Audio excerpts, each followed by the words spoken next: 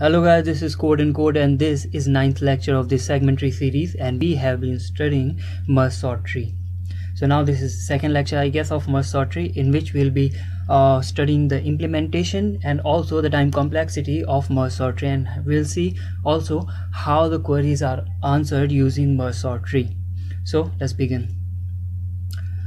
So in the previous lecture we have seen what kind of problems are there which cannot be solved using segment tree. So one of the problem was this: given an array of size n and there are q queries of the form L, R and K, so you have to tell how many elements are there in range L to R such that they are strictly smaller than K.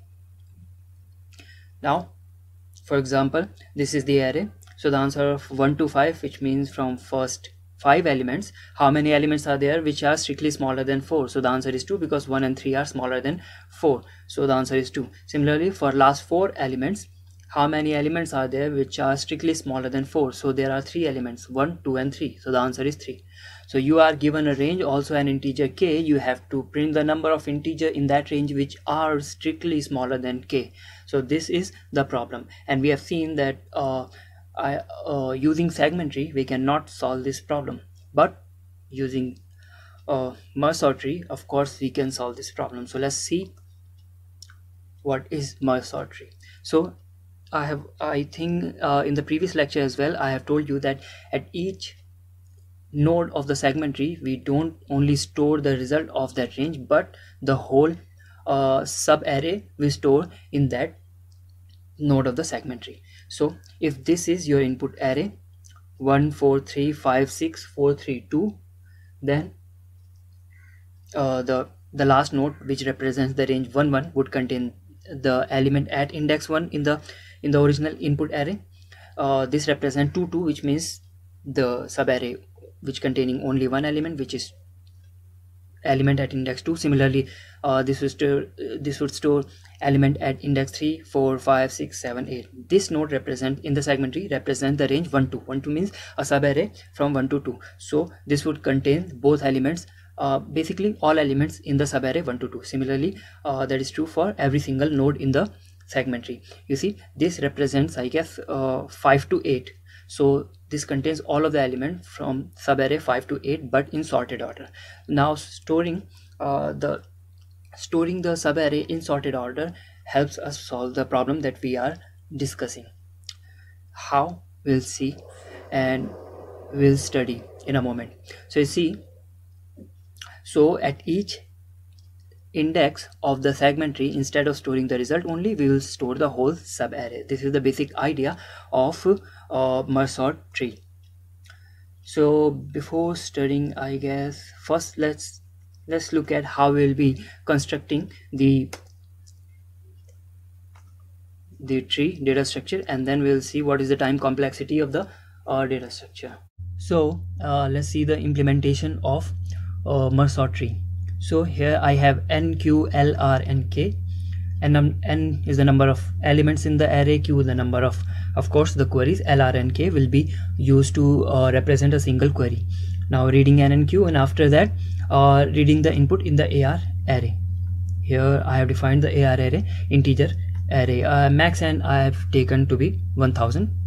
So now here we are reading the input array using one base index system. This is for loop which runs from 1 to n. Now we are building the what do you call it, merge sort tree.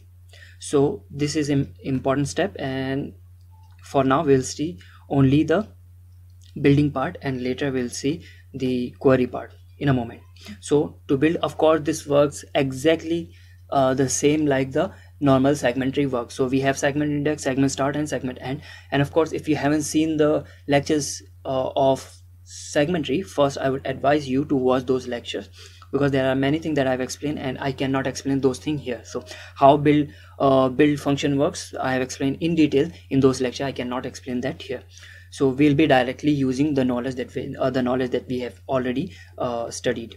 So we have segment index, segment start and segment end. If segment start is equal to segment end, that means you are at the leaf node, you are here.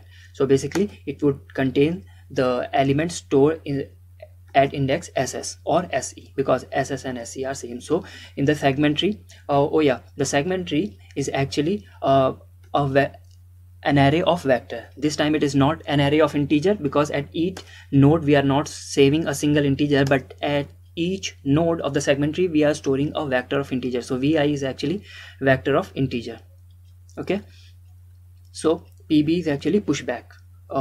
It is used to insert an array, it is used to insert an element, an integer, inside a vector of int. So basically I'm inserting the element at index ss and then returning. Since you are on the leaf node, you would insert that element into the node of the segment tree and then you would return. After that, of course, we have two recursive calls. First we will calculate mid, and then we'll build the left subtree, and then we'll build the right subtree. After that we'll merge them together to form the current subtree. So you were here, suppose, so you made two recursive calls, left and right, so that your left subtree builds itself, right subtree builds itself, and then your current subtree is actually the concatenation of these two subarrays in the sorted order. So this is 1 4, this is 3 5. If you merge them together, then the sorted order would be 1 3 4 5, right? Because at each step we must have, at each node in the segment tree we must have the whole array sorted. So the way you do it is if you know the merge sort algorithm, there are two steps in the merge sort algorithm. First, divide and then conquer. Since that is a divide and conquer strategy, of course it contains two steps. So first what you do, you divide. Basically you build the left subtree and the right subtree. After that you conquer, basically use the sub parts that you have built to form the current node. So you have built the left subtree, you have built the right subtree. All you have to do is take the vector on the left and the right, just merge them together to form the sorted array. And this is the same thing that we use in the merge step in the merge sort. So if you remember, or if you know the algorithm merge sort, you know after sorting the left subarray and the right subarray, you merge them together to form the current sorted array. And for that what you do, initialize I and j to be 0. I will represent the integer in the left subtree, j will represent the integer, or basically the index of the right subtree, right? So how you merge them, you must know it from merge sort. If you have not studied it, it's simple. You start from you take 2 pointers starting from here, starting from I would represent the 0th index from 0 to, of course, the length of this vector, and similarly j would start from 0 to this the end of this vector. So what you do, you see which one is smaller in the current index. Current I represents 1, current j represents 3, smaller is 1. So here we would first insert 1 and then I would increment. So I is now pointing to 4. Now the smaller of 4 and 3 is 3, so you would insert 3 here and then j would increment. So now I represents 4, j represents 5. So now the smaller of these two is 4, so you would add 4 here and increment I, and so on. So this is the merge step in the merge sort, and this is the same step that we will be using here. If I is smaller than the size of the vector of the left subtree, and j is smaller than the size of the vector of the right subtree, that means they are pointing to the valid index. And then we will see whether the element pointed by I is smaller. If that's so, that means we will insert in the current subtree the element pointed by I and increment I. Otherwise we will insert in the current segment tree the element pointed by j and increment j. After that what happens, either the elements in the from the left or the right subtree are remaining. So these two while loops take care of that. So this is how the build function works. Nothing special. If you are on leaf, of course, insert the element into the segment tree and simply return. Otherwise, make 2 recursive calls, build the left subtree and the right subtree, and after that simply merge them together to form the current. So this is how so this is how building process works. Now the question is how the query works. So before that, let's see what is the yeah, we already know how to build the merge sort tree. Now let's see what is the space complexity of the merge sort tree. Let me, yeah, so let's see the space complexity of the merge sort tree. Now there are two ways I'll be explaining the space complexity of the merge sort tree, and both of the ways are easy enough to understand for someone with little knowledge of mathematics. So let's see how we'll use first method. So first method is using the level in the merge sort tree. Now just tell me how many levels are there in the merge sort tree. So this represents one level, this represents another level, this represents another level, and this represents another level. So in total 1 2 3 4 levels are there. Now this will be called the 0th level. Why 0th level? Because we will be considering this as the root. So this node is at distance 0 from the root, because this is the root. So this is at distance 0. Now these two are at distance 1 from the root. See, one edge, you have to follow one edge from root to reach these two, right? Similarly, all these four nodes are at distance 2 from the root. So these 4 form a different level. Similarly, these 8 form a different level. So in total there are 4 levels. 4 means log of n. Why log? Because each time you are dividing the whole range into 2. So you will keep dividing the range by 2 until it reaches 0. So in total there are log n number of steps.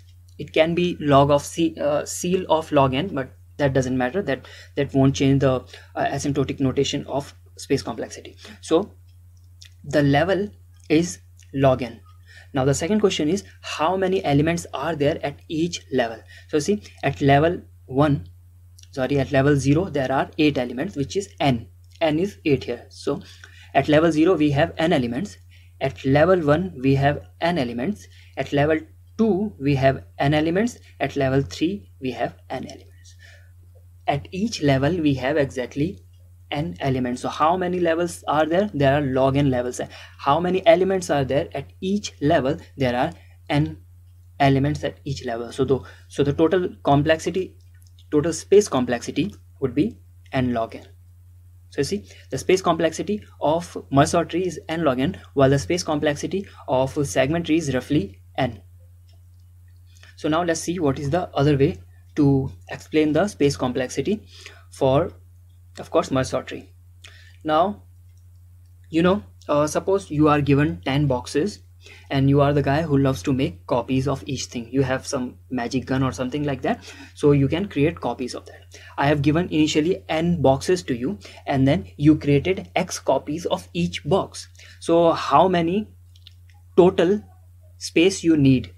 For each box you have created x copies, so in total you have x plus 1 boxes of each type. There are n different types, so in total the space complexity is x plus 1 times n, right? So let's calculate. Initially I have given you these elements. How many copies of each element do we have? So for this element I have 1 copy stored here, 1 copy stored here, 1 copy stored here, and 1 copy stored here. So how many copies or 1 are there? Or basically this element, there are log n copies, 1 copy at each level. Similarly for this element, 1 copy here, 1 copy here, 1 copy here, and 1 copy here. Again for this element as well we have log n copies of this. Similarly for every single element we have log n copies, because at each level we must have this element be stored in some place, right? So for each element we have log n copies of the elements, and there are n elements, so the overall complexity again is going to be n log n. So I hope you have understood what is the space complexity of the merge sort tree. If you have any doubt, of course you can ask me in the article that I have created for this course, the segment tree course. Ask there, because there I can use latex or images to explain something if I have to.